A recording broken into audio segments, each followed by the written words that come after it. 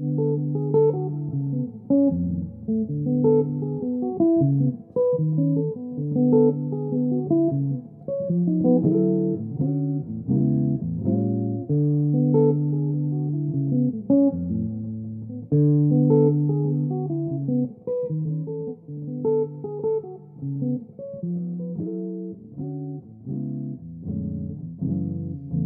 interesting how I initially chose the guitar as my instrument. Initially, I wanted to be a trumpet player, but my father said to me, don't do that because you're going to really callous your lips, and all of the girls will not like that. So you want to be a guitar player, not a trumpet player. So I went with my father's advice. Furthermore, my father wanted to be a guitarist himself. And by doing so, he achieved it through me, his protege. And who did I listen to? Initially, I listened to Les Paul, and I listened to Johnny Smith, guitar player, and Wes Montgomery. I listened to just so many players, and finally wound up listening to Donald Byrd and Gigi Grice, John Coltrane, Yusef Lateef, Roland Kirk, Don Ellis, the big bands, Gil Evans, many great creative artists.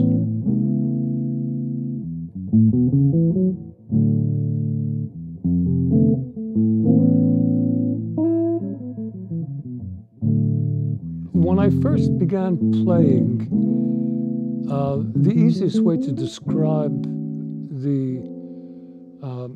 the experience was common to any child with his or her favorite toy. That's how I learned to play, with my toy. My toy happened to be a guitar, and I played with it with enjoyment to the maximum, and there was an alienation due to that overlapped into upcoming relationships with guitar teachers, primarily because their intentions were closer to a curriculum than to a playful experience with a toy. To them, it wasn't a toy. To them, it was commitment to a serious instrument. And in my opinion, there's nothing more serious than enjoyment itself. So I had a need to adhere to my original commitment. My commitment was to enjoyment at all times. And that's what jazz did for me. It demanded improvisation, and that was a ticket into choice, personal choice, to do things the way I wanted to do them, not based upon rules and regulations. For many years, I saw teachers as the guidance and the controllers of rules and regulations, as opposed to freedom and imagination and ingenuity. I started very early in playing, along with some of my youngster neighbors, my close friends. I was immediately involved in music and pop music. For the summer, it would be myself and Bobby Rydell. At that time, it was Bobby Rittarelli, his legal name. And I would stay with Bobby and his mom and dad, Jenny and Al, and my folks were working in tailor factories. So I had a place to stay with them, you know. So it was Bobby Rydell, it was Frankie Avalon, it was Ernie Evans, otherwise known as Chubby Checker. It was those years in South Philadelphia that were prone to a very, very volatile, interactive stage of the evolution of a new music, which was rock and roll at that time. Dick Clark, the bandstand, was taking place. Many things were on go. And my dad, during those years, at the age of 12 and 13, brought me to places that no longer exist. Back then it was Pep's, the Showboat in Philadelphia, in South Philadelphia. There was, of course, Steel Pier. At the age of 12, I met Les Paul and Mary Ford. My dad took me to see Les at Steel Pier. And Les, the first thing he did was he took his guitar off in his dressing room and he said, "Let me hear what you can do," you know. And I did, you know, and that was an introduction to a long-term friendship which lasted until his departure a few years ago. The same with Wes Montgomery. My dad brought me to see Wes Montgomery at Pep's, and I met Wes. He came over to the bar where Mom and Dad and I were sitting, and I became closely in touch with him until later on, in the early 60s, at the age of 15, I left Philadelphia and I went to New York City, to Harlem. And there I established a reputation. And I began to perform with Lloyd Price's big band. And Lloyd Price would only sing maybe, I would say, 25 to 30 minutes would be Lloyd's entrance on stage. But prior to that, the big band would play for close to an hour before Lloyd would even come out on stage.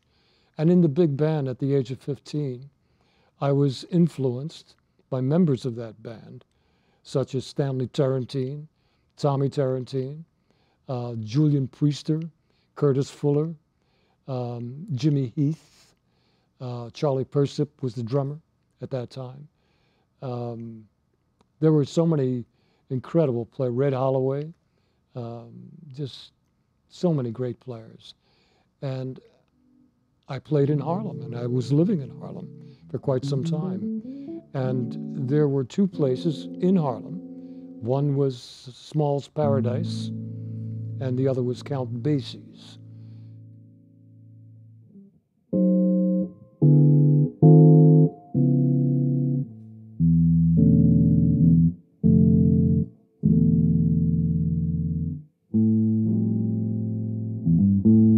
At 135th and 7th was Small's Paradise, owned by Wilt Chamberlain, the basketball great. And right down the street at 133rd was Count Basie's. And at that time, I was also living in Mahwah, New Jersey, at Les Paul's house. When I first came to New York, Les took care of me on the advice that my mom and dad requested from Les, if he would do that. So I would be at Les's house, and I would drive one of his Cadillacs into, at the age of 16, into New York City. And there was time to time that Les would come to see me at Small's Paradise. I was there with Willis Jackson, Gatortail. And Les would come in. And one evening, you bring back memories. One evening, I asked Les, I said, "Les, did you ever hear Wes Montgomery?" And Les said, "No, I don't know. Who is that?" And I said, "Great." I said, "You know, right down the street at Count Basie's is Wes Montgomery. And I want to introduce you to Wes. So I want to bring you down to Basie's on the break in the set." And that's what I did. I brought him to Count Basie's. And he heard Wes Montgomery for the first time. And I stayed with them as they talked and we embraced. And then I had to rush back to Small's Paradise for the next set. We used to play 7 sets a night with 20 minutes off in between. So finally at 4 a.m., I was done my job. I packed my guitar and I left Small's and turned right toward 133rd. And the clubs were letting out because they all closed at 4 a.m. And standing outside Count Basie's was Les Paul, Wes Montgomery, Grant Green, Kenny Burrell, and I made the fifth. No, and actually George Benson, it wasn't Kenny, it was George Benson. And we wound up having breakfast together. These were some of the influences and what brought about the earlier years when I was 12 years old and met Les Paul and Wes Montgomery, 13 years old, and how that overlapped into the future, which was then at that point the present time, you know. And the same thing happened, for instance, with a local guitar player who actually was a vocalist at that time, who used to come to Small's Paradise, and after he would finish playing at one of the lounges on Route 46 in New Jersey, outside of New York City, you know. And he would come in and we would hang out all night long, and he would be there just stimulated by the music and the people. Well, that particular individual, a couple of years ago, I was performing at the Blue Note in New York City. And at the end of in a very, like a volatile performance, I was covered with perspiration, with sweat, soaking wet. And it was a wonderful crowd, and it was very successful. I went upstairs to the dressing room, opened the door and went in, closed the door and went into the restroom and just refreshed myself with some fresh water and changed my shirt. And I came out of the restroom, and there was standing Joe Pesci, the actor, and his manager, Tommy DeVito. And I said, "Oh, wow, Joe Pesci, wow, I didn't know you were here." And he said, "There's a lot of things you don't know." He said, "You don't remember me, do you?" And I said, "Of course I do. You know, all of the movies you've been in, some of my favorites." And he said, "No, you don't remember me."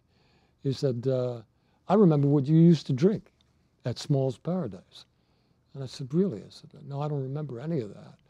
And he told me what I used to drink. The moment he said that, there was an explosion of memory that took place. And I remembered this young guitar player who was playing on Route 46, singing in a lounge group, which was Joe Pesci. So there were many things that took place way, way back then that came to pass that when you say who influenced you, have a great deal to do with those influences.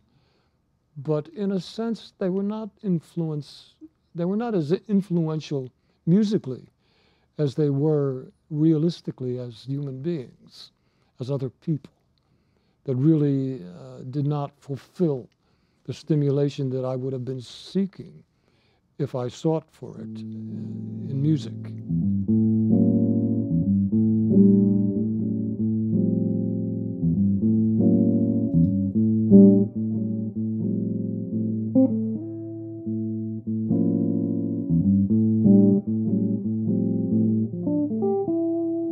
I experienced a bit of the rock generation, the rock years.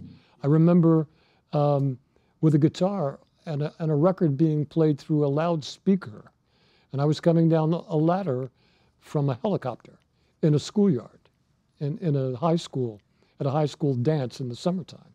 My manager was Jerry Blavitt at that time. You know, I remember when I was at Small's Paradise that Will Chamberlain asked me for a guitar lesson one night. And he came to my hotel. At that time, I was living at the President Hotel on 48th between Broadway and 8th.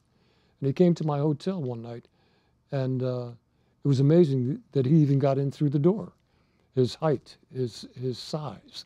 And he sat on the edge of my bed, and I put my guitar in his hands. And of course, I knew what the result was going to be. And I immediately said, "No, you can't. You can't play guitar because your hands are too big. The fingerboard, it's not your size. It's out of proportion. You're out of proportion."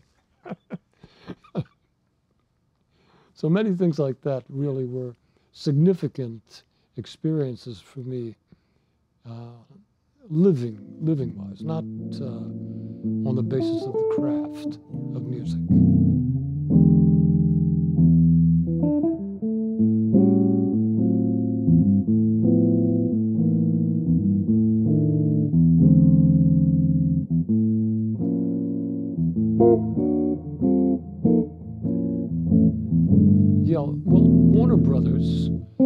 that time when I entered their roster, there was a great deal of support that were coming from that particular establishment, if only due to the fact that they found it worthy and interesting to invest in that marketplace, which was jazz for the first time.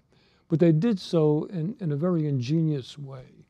They hired a number of us who had the aesthetic aura that others who were more pop-oriented didn't. Their interest in marketing during that era was sales, as it always has been.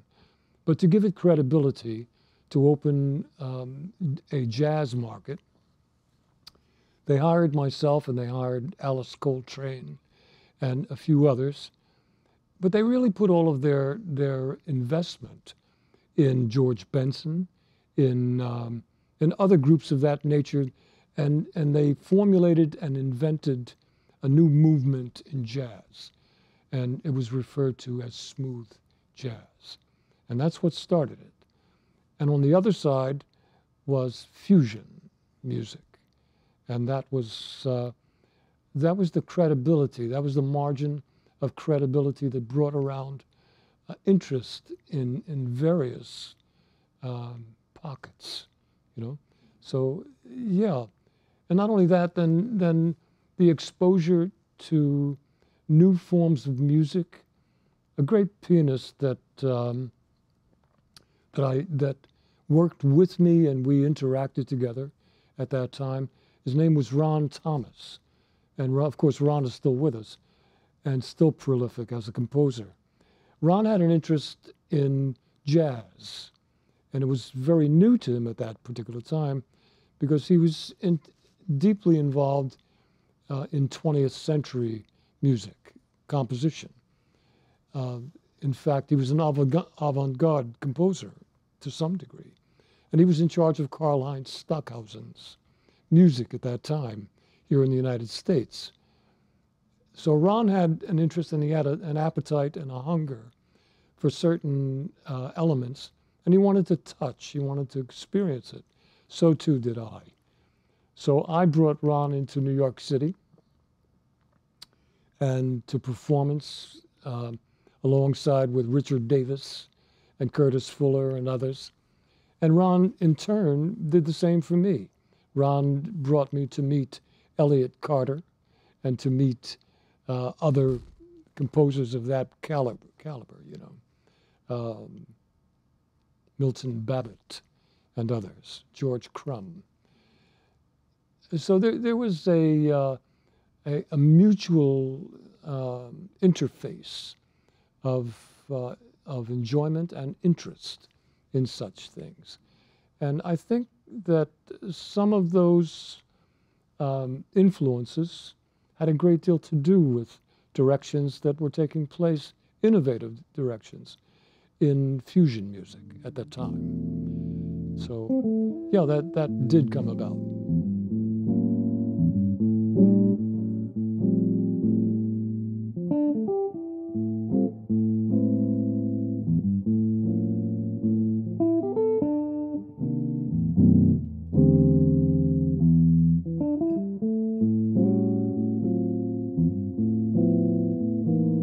My health was questionable since birth.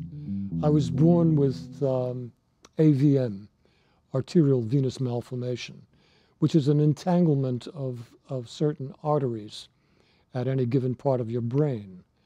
A cerebral neurosurgery was eventually a necessity. What took place since birth were seizures as the knot began to increase and expand until finally in 1979 it reached its climax, and that particular seizure took place in California, in Los Angeles, and I was given 2 hours to live.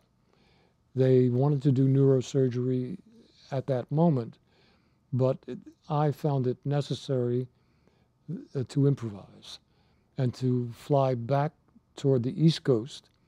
And I contacted my parents, who were still alive at the time, and I told them what was happening, and they set up everything to go with a big fan of mine at that, to be honest with you,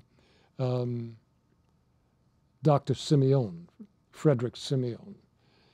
And I flew into Philadelphia, and straight from the airport, I was driven to Pennsylvania Hospital.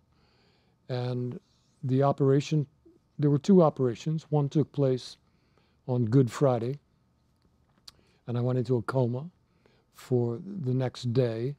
And the second operation took place successfully on Easter Sunday. And they removed 70% of the left temporal lobe, cerebral, of my brain. And yeah, that was a volatile moment in my life. A very positive one, to be honest with you. It's a funny thing, you know, all of us, in one way or another, experience transformations in our lives that cause us to reorganize our priorities. And along with that reorganization of priority in itself, we forget at the time that we are propelled into commitment to do so, we forget about those who are used to the way we were, and those who are expectant of a repetition of what they know best. And they expect us to adhere to the rules and regulations of being understood. They understand us like that, and now that there's been a change, they no longer understand us, and they're waiting for us to go back to that, because that's what they understand. Well, that's what took place. Everyone understood me as a guitarist. Everyone understood me as a son, a nephew, a friend. And all of those things were erased suddenly. I had no memory of friendships. I had no idea of what a guitar was for. I had no idea of who my parents were. All of those things just evaporated in the blink of an eye. So here we are, you know, and I find that similarity is something that is a very powerful condition. And what I find most similar to that is the moment we have experienced something that was pleasurable, and we remember that, and it still is hovering in terms of our imagination, our prioritized imagination. And then suddenly in comes an idea, and the moment that idea comes in, that priority evaporates, like the blink of an eye. It just evaporates. Suddenly it no longer exists. And what does exist is a new idea, a creative moment, where we're carried away on the wings of this ingenious awakening. Well, that's what took place for me personally. And what evaporated was the past. And at the same time, since I had no idea what was going to take place next, what evaporated was the very same thing that I used to consider a realistic definition of what is referred to as the future. The only thing that really existed, and to this very day holds intact, is right now. That's the only thing that I can pay attention to, that I know is real. The past doesn't exist, and I have no idea what the future is all about. So let me pay attention to the moment. Let me focus upon reality, the only reality that there is. So that's what took place, and I think it was more difficult for everyone around me than it was for me personally.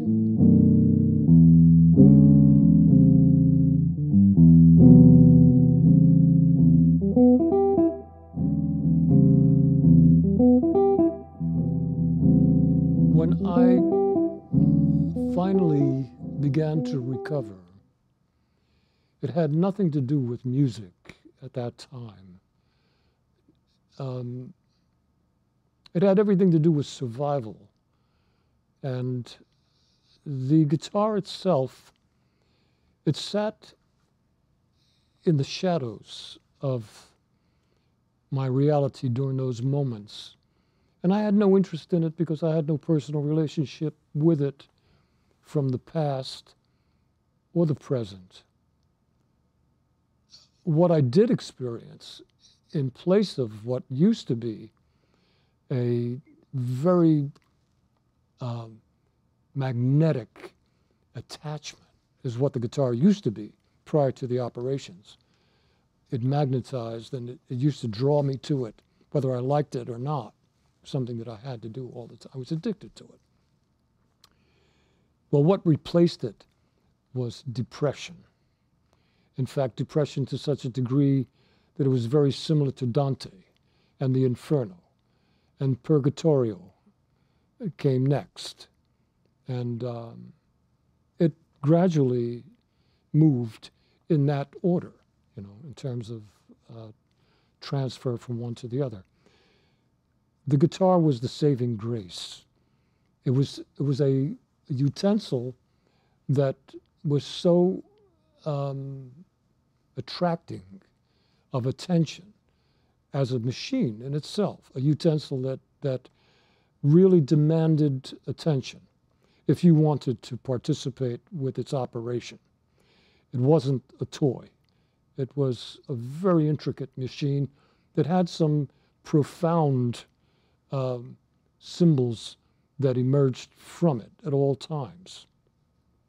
Such things as consonance and dissonance, ascent and descent, vertical and horizontal, major and minor. And all of those things that I've just described basically have one thing in common: the opposites. Ascent was going upward. Descent was going downward. Sharps represented upward. Flats represented downward. Consonants represented pleasure. Dissonance represented pain or distortion. I then began to really become deeply interested in polarity for the first time. And I saw that in all things as one. And the only way to retain that definition, it demanded objectivity. And that's when things began to truly become realistic. And that's when the instrument unfolded once again to me. It no longer was a way to get away from the depression and the pain of it. It then became the instrument that revealed a great deal of truth to me. So those were some of the things that I think were profound in terms of their quantum perspectives that go far beyond the craft at any level of craftsmanship. And that's something that is very difficult to, to project educationally when I participate as a professor, an adjunct professor in various different universities. It's very difficult because the normal curriculum is for the craft and not for what it provokes. That's up to the individual. That's up to he or she who is provoked due to any circumstance that brings it about, There was, from the very beginning, there was a margin, an aesthetic margin that was magical from the very beginning. And I think that that's the child. That's the child in all of us.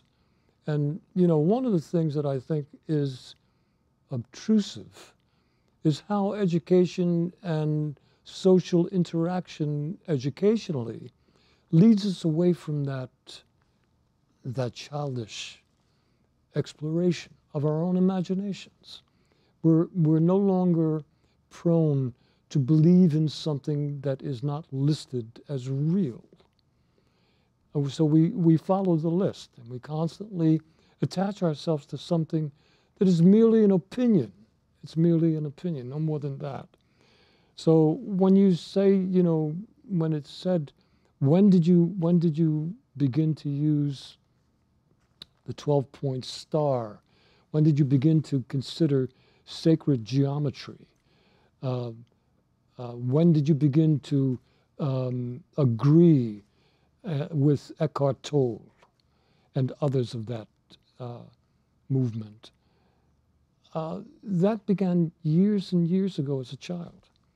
When I went into a bookstore, being on the road touring, and I had nothing to do during the day, and it would be like that. I then walked into a bookstore years ago in the early 60s, and just browsing at random, took out a nice thick book and opened it, and behold, right before my eyes, opened the 64 hexagrams of the I Ching, the Book of Changes. And what did I see? I saw 64 little blocks of 6 lines divided in 64 different ways. And guess what? It dawned upon me, wow, that's the guitar strings. That's all of the combinations of sets of strings for notes that are going to be played.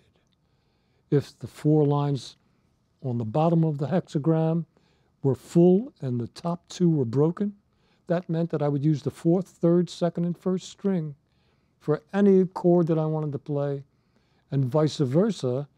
If all of the lines were broken, that meant silence. If just the top 2, the 6th and the 5th were open, were straight across, then that meant those were the 2 strings. And actually, to be honest with you, that's the guitar. That's the blueprint for the guitar. It's similar to what, if you were to go to a cardiologist's office, behind his or her desk, you would see the heart and all of its divisions. Well, here you're looking behind my desk at 64 hexagrams, no longer called the I Ching or yin and yang.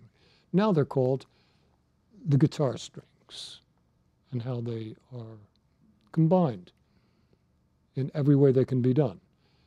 Ever were done on 6 strings, are being done, or ever will be done on 6 strings. These are the combinations of the string groups. Seeing something like that emerge from an ancient Eastern philosophy, and seeing that as literally information on the structure of this machine, caused me to wonder why guitar teachers never taught that. But they didn't know that because in that case, it was not the guitar. So I began to really be interested in other manifestations of similarities that are based upon the 2 opposites. In the case of the hexagrams that I just briefly described, the opposites in that case are broken or full. So here you have another set of opposites, the same as consonance and dissonance. So, you know, there's the similarities that bring a very holistic logic into activity for an individual. You begin to see a similarity, opposite, opposite, opposite, opposite. Man, woman, day, night, major, minor, birth, death, good, bad, poor, rich. Of course, there are all of the phases in between. But when you come down to it, that's all there is. There's the AC, DC, heads and tails.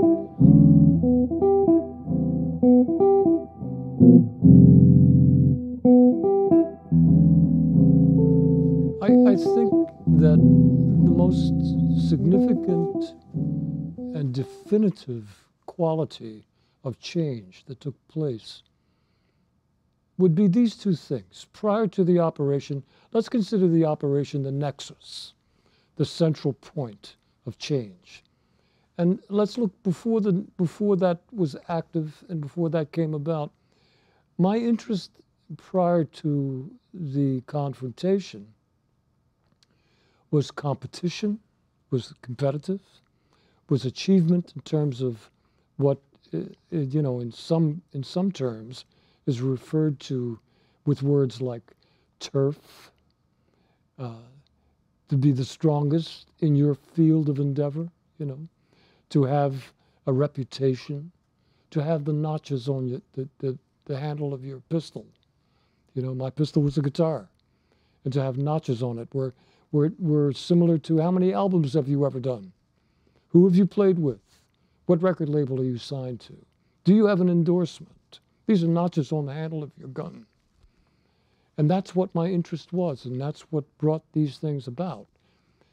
That is something I considered success. All of that, it dissipated, and it broke into pieces like glass, broken glass, suddenly. And then after that, there was an emptiness. When I began to reemerge from the other side of that nexus, history already had taken place. There was a history that had all of those notches still intact, that had all of those achievements, all of those recordings. That history was in books. So I no longer had to give any attention to achieving it. It was something that was waiting for me to take advantage of it, which I had no interest in that in itself. And that's what took place afterward. Now of course I'm 70 years old at this point, but I feel like the child that I was prior to this lesson. My life has been a lesson, and I have the one thing that I began with as a child: ingenuity. And I treasure that from the bottom of my heart. It's my favorite toy. To be ingenious at every step to me is worth anything that you will have to contribute to achieve that opportunity, to feel that, to experience that.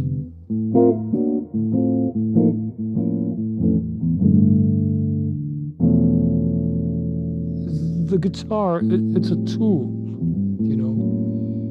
And I remember when I was addicted to it, at this point in my life,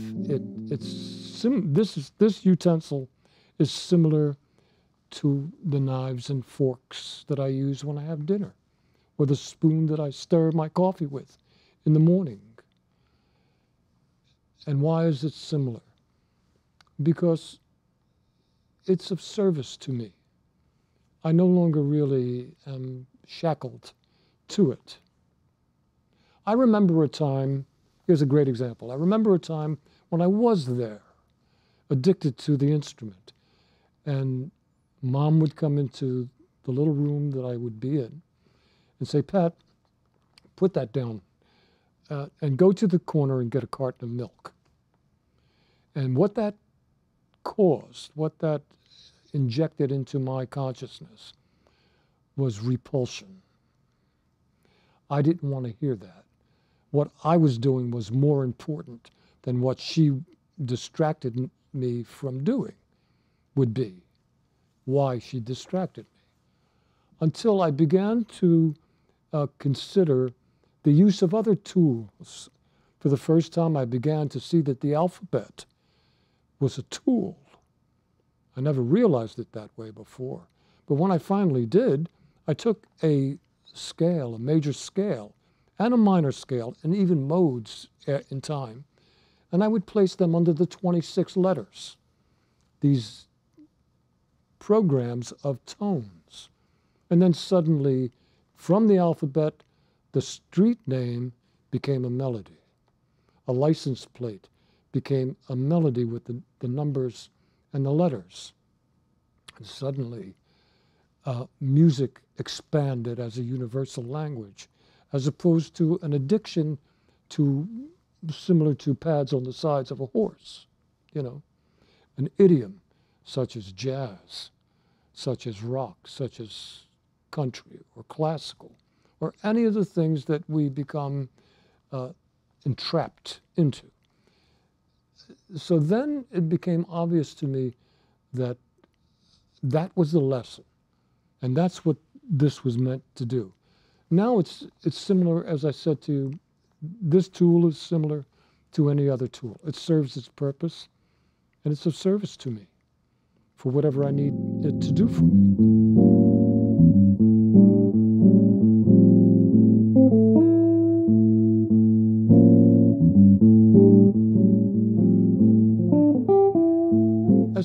As far as teaching, you know, there is no such thing as a teacher, like there is no such thing as a student. Either of them are one and the same. The student is the teacher sometimes, and the teacher is the student at the same time.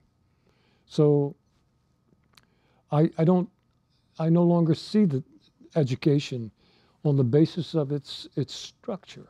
I do find its structure extremely difficult to freely function within in a fluidic way, because the curriculums are so concrete that they demand respect and they demand attention. Well, you know, in the light of that, there are methods, social methods, that are a necessity to interact with grace and compassion in the midst of these things, so that there can be no abrasive conditions that are done to the current situation, you know? But I think most of all that it's their intentions. What do you want to do with this power? You've come to learn about this power. Why? Do you want to make money with it? That's fine, you know. Do you want to create a reputation with it? That's fine. Whatever it is perfect. You'll learn from whatever path you take.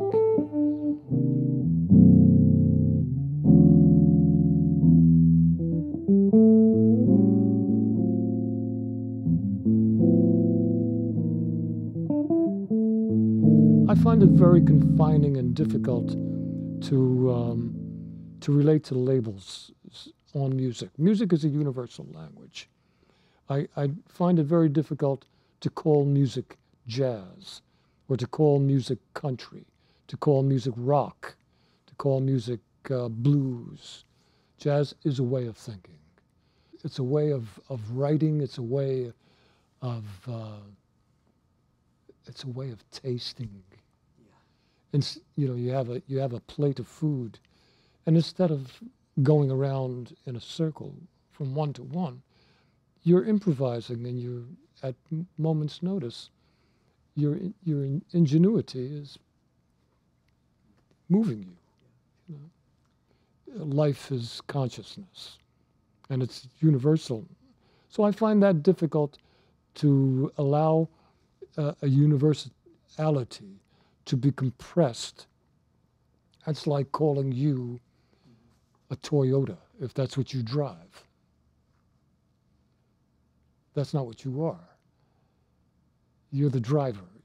It serves you. It takes you where you need to be and what you need to do. That's your vehicle, and that's not you. Well, the same thing with the labels of music. Jazz is not what I am. You know, although I do see that word jazz similar to the word improvisation. And improvisation is a state of courage. It's something that someone is going to use in any direction they choose to use it. Not only in music, but in every field of endeavor. That's an exceptional symbol, that word.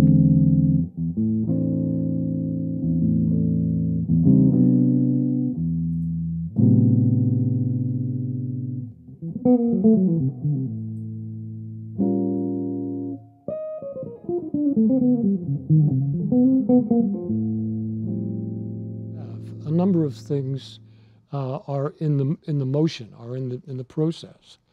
I've completed a series of approximately 15 compositions for guitar and orchestra that I'm looking forward for this to come about. It will do so in its own time when there's enough financial support to be able to bring that project into real time. Also, there are a number of things that were committed to a few years ago that are beginning to come to fruition. And one of them is a motion picture on my life story that is being done out of, from not only Hollywood, but also from Paris and from, in Italy, Milan. The producers are coming from these different points. So contracts were signed a good 3 years ago, close to 5 years, to be honest with you. And they're raising what's needed for the projects to continue to the next stage. Really a pleasure to involve myself with J.W. Pepper. I had no idea that its roots went so far back and with such significant achievement. It's a wonderful opportunity.